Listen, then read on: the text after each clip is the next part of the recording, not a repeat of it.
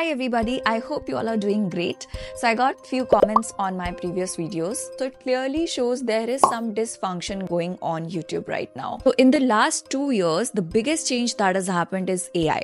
A lot of fluff content is generated. It might look perfect on the surface where you see these videos after every 3 seconds there is a scene change. It gives you that instant gratification. A lot of retention editing is done to make these videos look larger than life. You remember back in times there were only few channels who were really great at what they were doing, the podcasting channels. Even the best of creators on YouTube, they are changing their content strategy. They are shifting to podcast channels.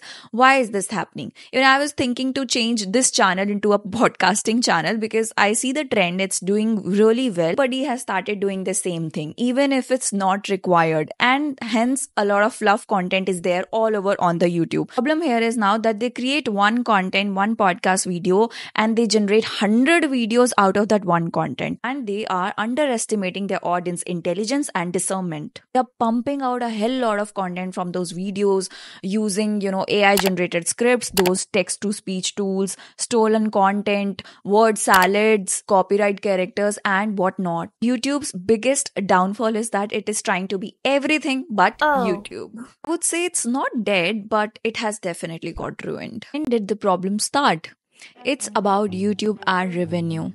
Creators today, they are earning less than half of the revenue they used to earn couple of years back. So now the creators are becoming content factories for YouTube. A lot of content is flooded on the platform, and there will be a lot of low quality, low effort content as well. YouTube is an engagement based model.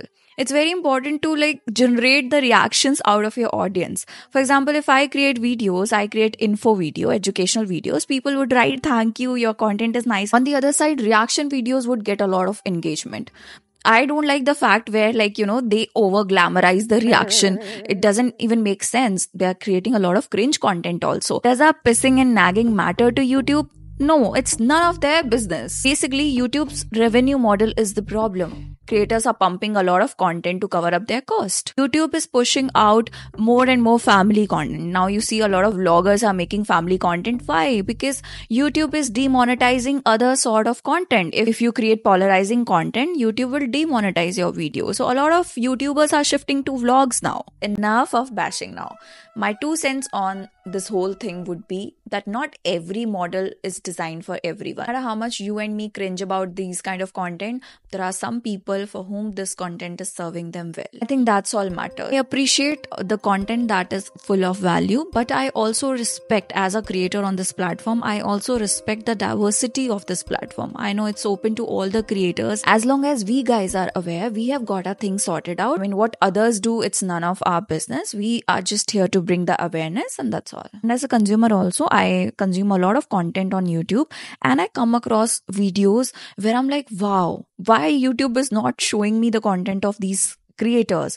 Obviously, these creators are small creators, but their content is at par. I'm sure you must have also come across these channels. It's really hard to grow on YouTube as compared to other platforms, but this platform would teach you a lot of patience, a lot of skills, collaborations, and whatnot. Whenever I upload a video on YouTube, I just do a self-talk that my job is done. There is nothing that I can control about that now, and I don't care about the metrics. The only success metric that I care about is that I set for myself. I realize the long-term benefits of playing this game, and that is why I am into this. That is all for this video, guys. If you have a goal other than YouTube, I would say pursue it, please. Process itself is worth it, and you would realize that. Thank you so much for watching.